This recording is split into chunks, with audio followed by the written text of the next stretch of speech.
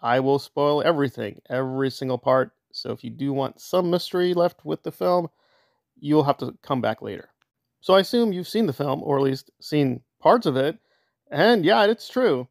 Elektra shows up, Blade shows up, Gambit shows up, and a pretty raucous ride with mostly the Fox superheroes team up with Deadpool and Wolverine. It was a little shocking. I'm like, oh wow, Blade is showing up and he uses a Punisher bazooka. I'm like, alrighty then. So they definitely went for it and took it up several notches, right? I mean, we got the Fantastic Four, Human Torch from the 2000s. So a lot of gutsy moves, and I will say I was really prejudiced in favor because NSYNC shows up, and I love that number. I will not be afraid to admit I don't like most of NSYNC.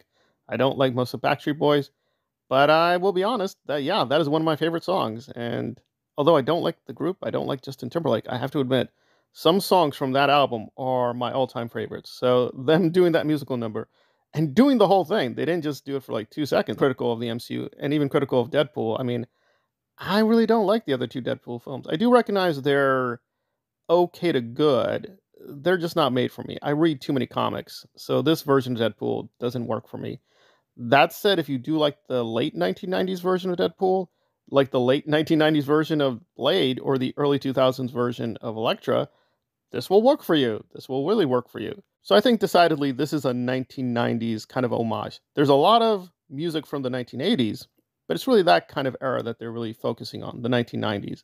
And they are drawing a few things from the comics. I think some people are lying that there's a lot of allusions to the comics. There are a few, but most of them are to the movies. And it's very bizarre, even though they are alluding to the X-Men films. I mean, remember, technically, the first X-Men film came at the end of the 1990s. There's not a lot of the X-Men or even the X-Men universe. This is what it is. It is mainly about Deadpool and Wolverine. Insofar as they are X-Men characters, we get characters related to them, but not much else. So that was a little surprising that it does have some parts of the X-Men universe, but not as much as you expect. So I loved it. I think this is a solid piece of cinema. I'll even say it. I think this is solid Scorsese cinema. Now, is it great Scorsese cinema? No, no. It's not up there with what Scorsese does when he's really great. But I would say it's a lot better when Scorsese's really bad or even mediocre. Like, it's like Wolf of Wall Street. Like, I can understand people loving that film, and I do appreciate some parts of it were really excellent. But overall, it just felt really lazy and stupid and pointless and I get it, it's meant to be nihilistic, but it just felt a little bit silly beyond a certain point.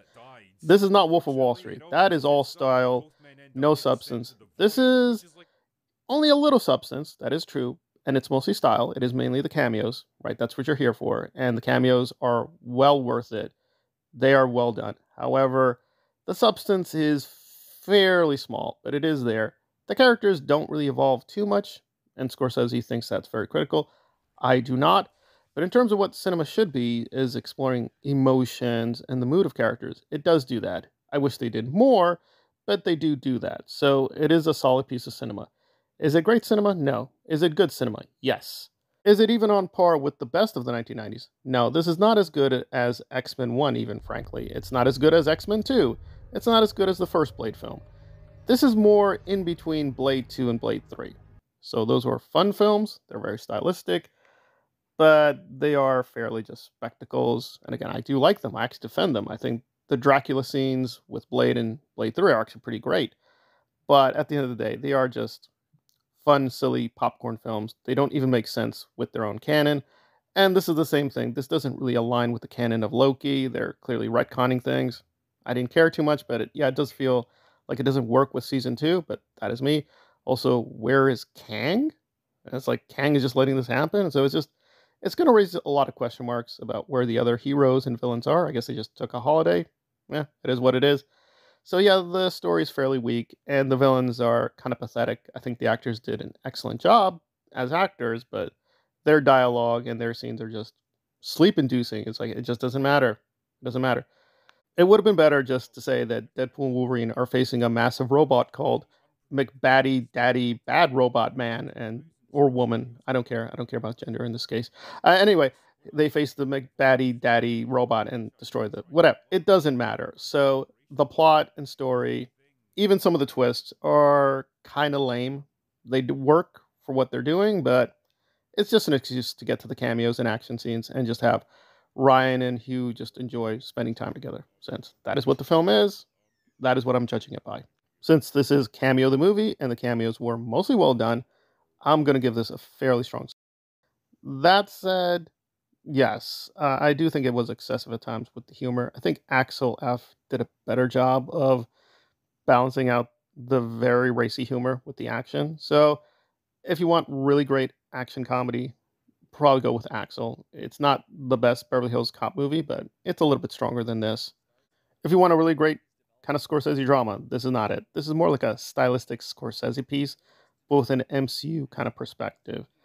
Also, do I think this will save the MCU? I think I will go against the grain. I think it actually will. It actually will save a large part of it, even if it creates other problems. But that is my perspective. Because, again, the MCU just doesn't have that many good films. So having a fairly pretty good film in the canon now is like, that's going to raise the score. That's just being honest. Could you still put out MCU hate videos? Sure. But I think it is what it is. Some things were really not that good. Ant-Man 3. Or Endgame Infinity War, and then there are things that are a lot better, like Multiverse of Madness, even Black Widow, as well as the recent Guardians of the Galaxy 3, but they never ever seem to really get beyond that. And this is the same thing. It's not a 10 out of 10 film, but for what it is, it was fairly well done.